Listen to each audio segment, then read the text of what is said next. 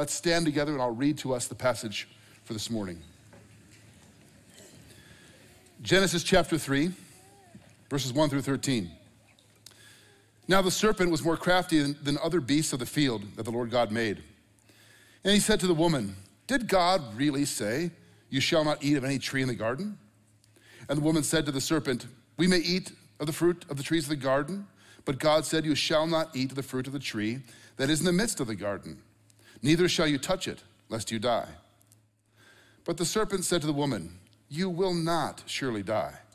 For God knows that when you eat of it, your eyes will be opened, and you will be like God, knowing good and evil.'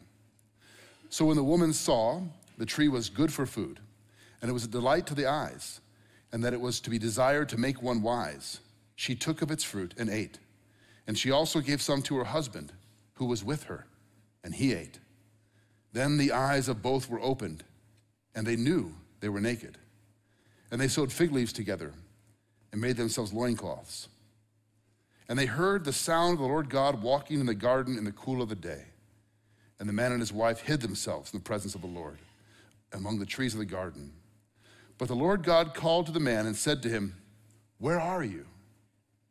And he said, 'I heard the sound of you in the garden, and I was afraid because I was naked, so I hid myself.' He said, 'Who told you you were naked? Have you eaten of the tree of which I commanded you not to eat?' The man said, 'The woman whom you gave me, she gave the fruit of the tree, and I ate.' Then the Lord God said to the woman, 'What is this you have done?' The woman said, 'The serpent deceived me, and I ate.'" This is God's word. You may be seated.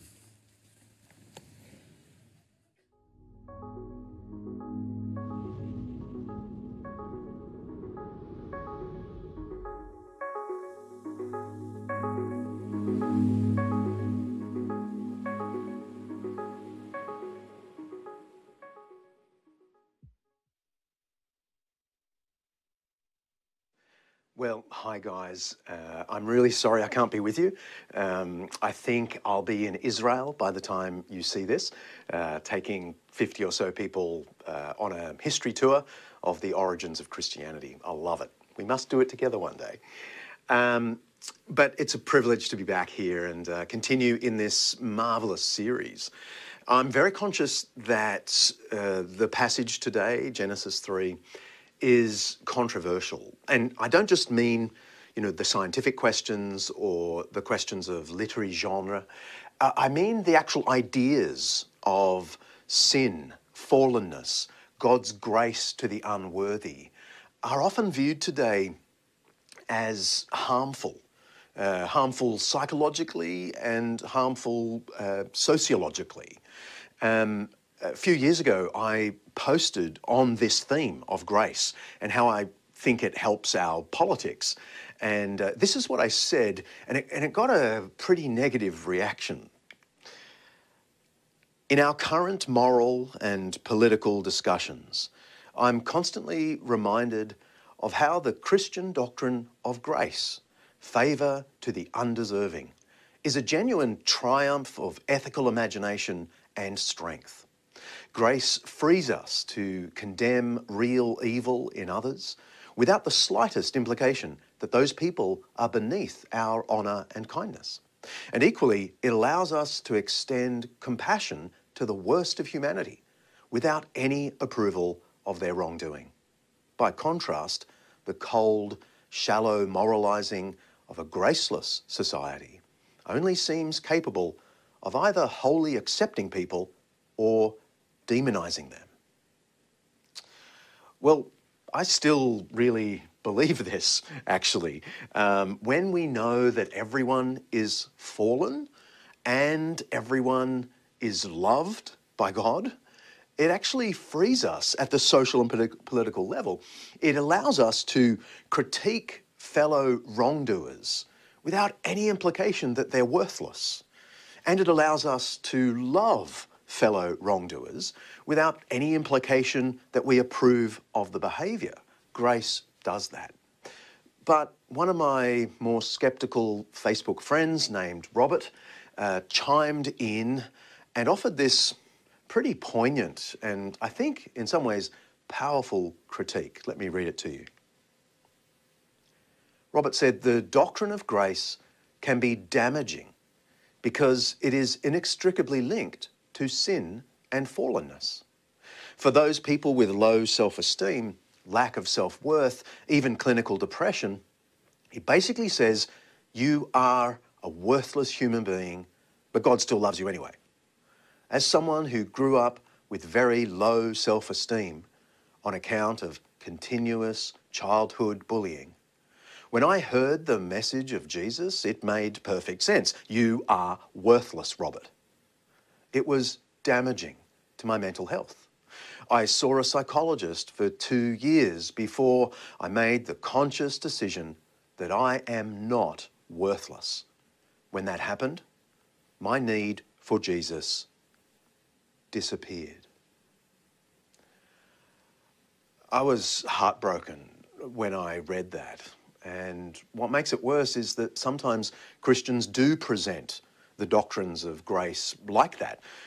We give the impression that we're saying, you're worthless, and aren't you lucky that God still likes you anyway? I can see how that would be psychologically damaging, as Robert insists. But there's also a social critique of these same doctrines. The well-known atheist philosopher Michel Onfray, in his book The Atheist Manifesto, writes, God reveals himself to us only through taboos. The monotheist religions, and he really means Christianity here, live exclusively by prescription and constraints, forbidden and authorized, licit and illicit, agreed and not agreed. The religious texts abound in existential, dietary, behavioural, ritual and other codifications. The greater their number, the greater our chances of falling into error.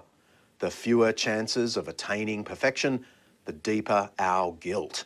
And it's a good thing for God, or at least for the clergy who identify with him, to be able to manipulate this powerful psychological tool. His point is rules, rituals, taboos, right and wrong. This is a means of social control. And that is how many people today hear the themes of human fallenness and grace. And so what I want to do in this talk is speak to these concerns and wind back to the original articulation of these ideas. I want to go right back to the foundational narrative of the fall of Adam, that is, the fall of all humanity. I want to make 3 brief introductory remarks, and then we'll be in a good position to unpack chapter 3. The first thing I have to say about all this is that this is not the first thing the Bible says about humanity. Really, it's important to see that before the Bible says anything about our sin, it says we are made in God's image with a mission to rule the world on his behalf. Do you remember the sermon from a few weeks ago now that Jeff gave that unpacks the meaning of this extraordinary expression, the image of God? We're made in God's image to rule on God's behalf. And Jeff made the point that this means we are all precious to God, of infinite and equal worth. The notion that we are worthless just has no place in the biblical understanding of humanity. It does have a place, however, in pagan thinking about humanity. Do you remember a few weeks ago I made the point that Enuma Elish was the Babylonian story of the origins of the universe. And in it, humans are fashioned out of the blood of the losing god, Kinju, created as an afterthought in the story, and they're created for the purpose of being simply slaves to the gods. I mean, that's worthless, right? You know when Enuma Elish was read out that human beings are nothing, really. And frankly, the atheist myth that is so common today isn't much better. Remember, it was Richard Dawkins who wrote the universe we observe has precisely the properties we should expect if there is, at the bottom, no design, no purpose, and no evil, and no good, nothing but blind, pitiless indifference. By contrast, the Bible's starting point for thinking about human beings isn't their sinfulness, isn't that they're unworthy, it's that they are precious and valuable, that they're made in the image of God to rule on God's behalf. This is the guarantee that we can't be worthless. We are precious. And this is exactly why our wrongdoing, our sin, matters. And this is the second introductory thing that I want to say. The seriousness of sin is a direct corollary of the significance of our status. I mean, what does our wrongdoing matter if we're worthless, if we're just accidents in an unintended universe? It doesn't matter. But if we are infinitely valuable to God, if we are the lords over creation on God's behalf, then our wrongdoing is cosmic. It's massive. These two thoughts belong together. And how I wish that my Facebook friend, Robert, could have seen that his wrongdoing matters not because he is worthless, but precisely for the opposite reason, because he is precious, inestimably valuable. But what about the critique of Michel Onfray, the social critique, that all of this is just about priests controlling people with guilt? Well, I understand that sometimes clergy have done that, but the third thing I want to say is that far from being all about rules and taboos, Genesis 1-3 is all about true freedom. Do you remember the message from a few weeks ago from Jeff, where he unpacked this part of Genesis 2, where it's perfectly clear that Adam is given the freedom to eat from any tree in the garden. Just one tree was forbidden, but the striking thing about this narrative is that only one thing is prohibited. Everything is there to be enjoyed. Everything else, including the tree of life, which is the most important tree of all. Adam and Eve were allowed to eat from that tree. It's just the tree of the knowledge of good and evil that they were forbidden from eating. And you may remember that Jeff pointed out that this idea of eating from the tree of the knowledge of good and evil basically means humans choosing good and evil for themselves. That's what that choice is about. I want to experience by my own intellect and discernment what is good and what is evil. And the thing is, that can't possibly be freedom. That's the height of folly for a creature to choose for itself what is the definition of right and wrong. Let me try and illustrate this. Here is the mighty Leotorp cabinet system with IKEA. And apparently this is one of the most complex IKEA products on the market. The thing is, the genius of IKEA is present within the product itself, in the actual Leotorp, and of course in the instructions that come with the Leotorp. Now, you can decide to improvise if you like, and not follow the instructions. You can decide to skip over, steps 10 to 15 because you just want to ad lib. Or you can decide to discard the screw at step 50, because you want to express your individuality. You are free to do that, of course, but is that really freedom? You're not really doing yourself any favors when you do that, because there's only one way to experience the purpose of the thing, and that is to follow the manufacturer's instructions. That is to participate in the mind of the maker. And here's my point. The genius of God is built into the fabric of creation, and it's in his instructions. And so therefore, to obey God isn't to curb freedom, it's to participate in the mind of the maker. It's to participate in what we're made for. The fact is, this is true freedom. I love the way Professor David Bentley Hart put this in his book, Atheist Delusions. We are not free merely because we can choose, but only when we have chosen well. For to choose poorly, through folly or malice, in a way that thwarts our nature and distorts our proper form, is to enslave ourselves to the transitory, the irrational, the purposeless. It's a powerful statement, and that, enslaving ourselves to the transitory, the purposeless, that is exactly what happens in Genesis chapter 3, in case you were wondering if we would ever get there. Adam and Eve turn their God-given authority into autonomy and their divinely ordained freedom into enslavement to their lowest desires. I want you to notice the serpent's strategy to get them toward this. The whole idea of the serpent is to cast God as stingy, as holding something back. So we read these words. Now the serpent was more crafty than any of the wild animals the Lord God had made. He said to the woman, "Did God really say you must not eat from any tree in the garden?"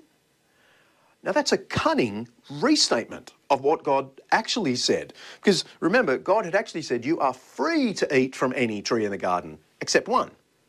But now the serpent has turned this into you must not eat from any tree. There's a clue here to the serpent's strategy. Now Eve sort of corrects the serpent, sort of, but even then she exaggerates the strictness of God's command. And it's really interesting. She says, it says, the woman said to the serpent, "We may eat from any of the trees in the garden." Notice she doesn't actually quote God. She doesn't actually say, "We are free to eat any tree of the garden." But God did say, she goes on, "You must not eat fruit from the tree that is in the middle of the garden, the tree of knowledge of good and evil, and you must not touch it or you will die." Notice this. God hadn't said anything about not touching the tree. He had said don't eat from it, but not the words don't touch it.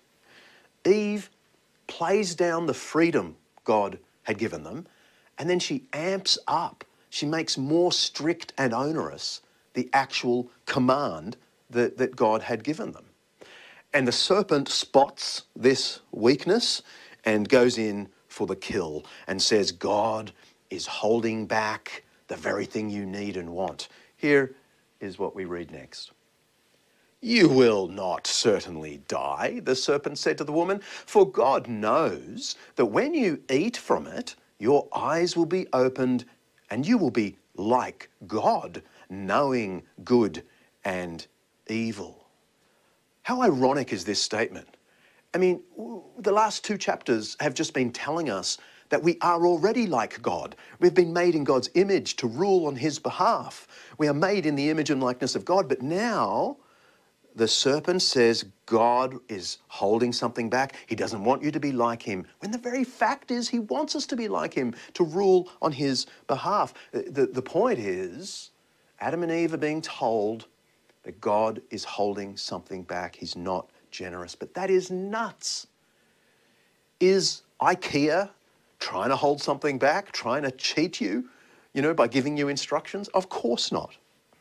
How is it conceivable that the God of the universe would try and cheat us by giving his guidance and wisdom for our lives? And so the climactic scene, though stated plainly, is cosmic and catastrophic. Let me read those middle lines. "When the woman saw that the fruit of the tree was good for food and pleasing to the eye, and also desirable for gaining wisdom, she took some and ate it.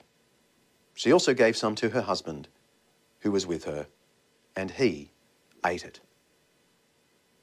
Now, before I go any further, I can't resist pointing out one of those examples of the literary sophistication of Genesis 1 to 3.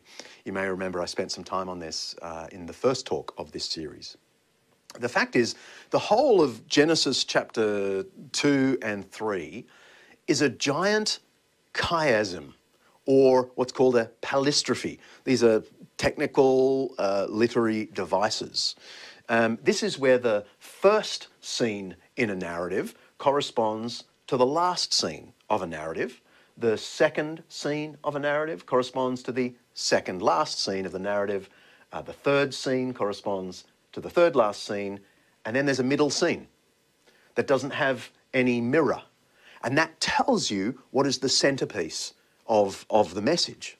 I'm not just making this up, by the way. Here's the brilliant evangelical Old Testament scholar, Gordon Wenham, in his Genesis commentary. The whole narrative is therefore a masterpiece of palistrophic writing, the mirror image style, A, B, C, D, C, B, A. Not only does the literary structure move in and out in this fashion, but so does the action. It commences outside the garden. The dialogues are conducted within the garden, and the decisive act of disobedience takes place at its centre. And then it moves back out in reverse order. Here's the thing, in case that seems like a lost point or a point that should just stay locked up in Wheaton College or something. This is the central scene of the palistrophe. The whole thing zeroes in on this scene where Adam and Eve eat from the forbidden tree at the centre of the garden. And will you notice that the central act isn't some gory murder or sexual degradation or act of tyranny? It's nothing like that. It's the seemingly mundane choice to not listen to God, but to listen to other voices, because they imagined they were missing out if they didn't experience eating this tree. And isn't that our story? Isn't it? I mean, don't we often disobey God because we doubt his goodness? Because we think we're maybe missing out on real life if we don't do something? But how can participating in the genius of the manufacturer possibly be missing out on life? No way.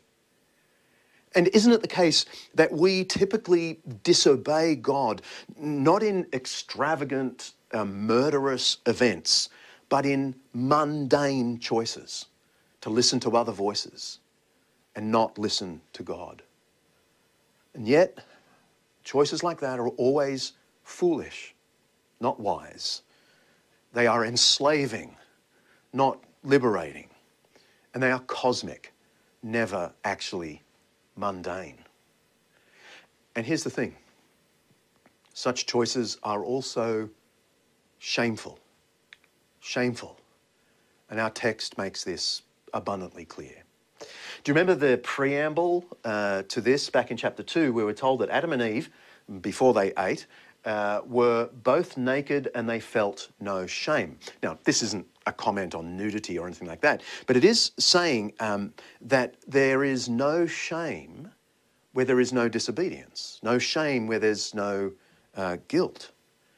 And that suddenly changes in chapter 3 with the decision to reject God. The eyes of both of them were opened and they realized they were naked.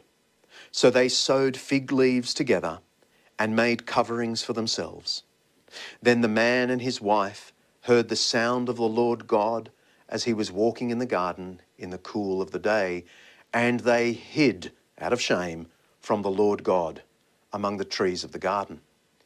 But the Lord God called to the man, "Where are you?" He answered, "I heard you in the garden, and I was afraid, because I was naked, so I hid." This is tragic. Shame before each other and before God Almighty. Shame is the subjective clue to an objective reality. It's a little bit like the pain that we feel when we, put your hand near a flame. I mean, in a sense, the pain is subjective, right? At least it's relative, because some people feel pain more than others. And in fact, there are conditions where people don't feel skin pain at all. But the thing is, the burning is real, objectively real. And of course, the reality is, although we don't want to be oversensitive to pain, nor do we want to be insensitive to pain. That would be a disaster, because pain is there to protect us from the objective harm of the flame. Now, I'm sure you can see where I'm going with this. Shame is, in a sense, subjective. Some people feel it more than others. And the fact is, some people have so managed and psychologized and quashed shame that they hardly ever feel it. But actually, shame is the clue to the objective reality of our guilt before God, of our cosmic decision to disobey Him. Okay, so let's do a little experiment. Imagine our every wayward thought, word, and deed in a film that I'm about to play. Think of every ambitious fantasy we keep to ourselves, every sexual encounter, online or in the real world, every lie we hope is never discovered, every sharp word we can never take back, all the middle-class niceness that we use to cover the resentment, all the dollars we crave and we spend while we neglect the poor, or the good deeds we do just to hope that people notice and think highly of us. All of it. Imagine all of it in a film right now as I press play for us all to see. Sit back and enjoy.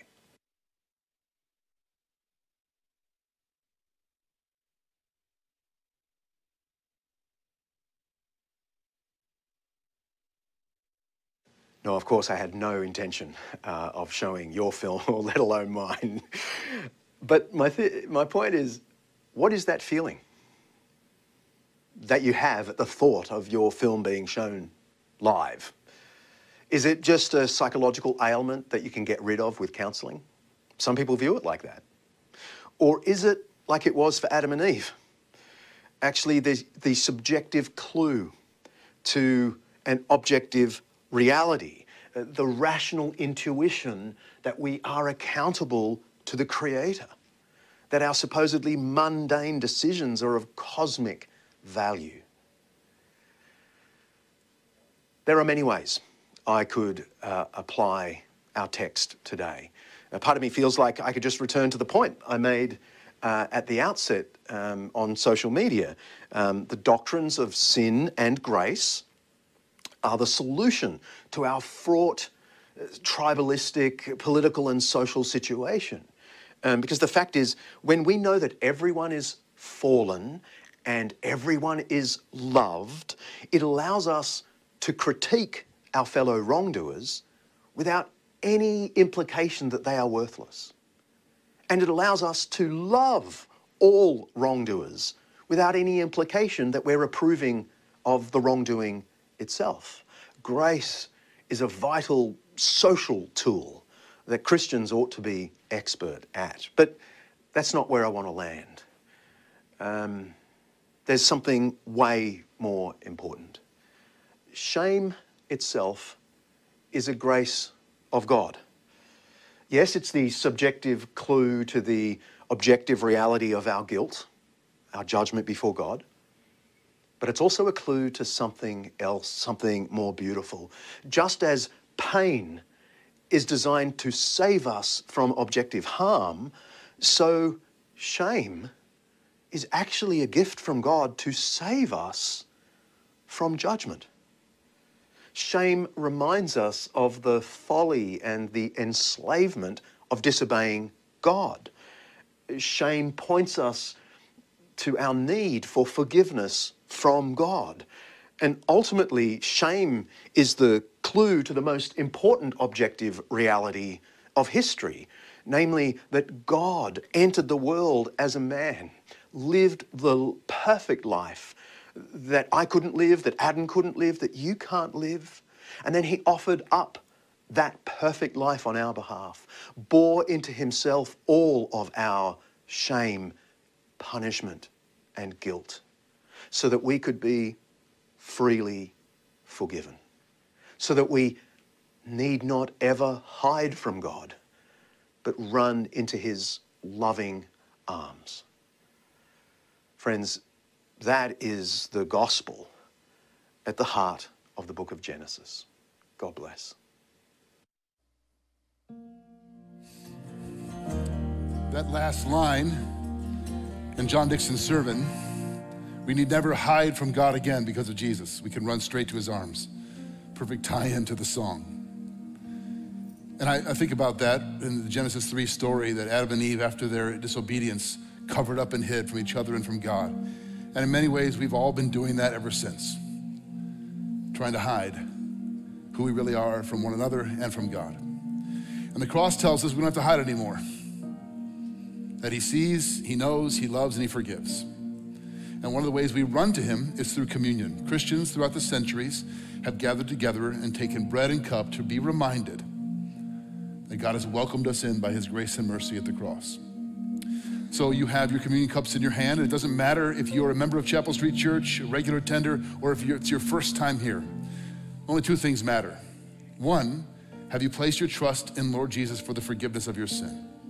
And two, are you willing to examine your own heart right now? If that's true of you, then he welcomes you at his table to run to him. Let's peel off that bottom layer on the cup there. You'll find the bread there. Take it in your hands. And I remind you that Jesus called himself the bread of life and said, "This is my body. It is given for you. Eat this and remember him."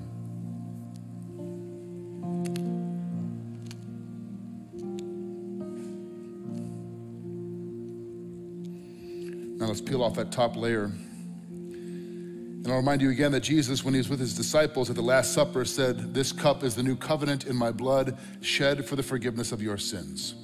Drink this and remember him."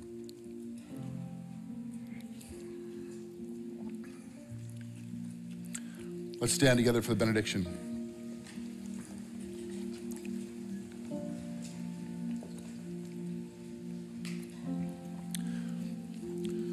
Lord God, though we run from you, you run to us in Christ. How we thank you and praise you for that truth, that all of us, regardless of what we've done or where we've been or where we come from, can run straight to you because of Jesus. We thank you for that, and we give you all the praise. Now, Lord God, may we go in the fellowship of the Holy Spirit, the love of the Father, and the grace of your Son, Jesus, now and forever. Amen. And go in peace.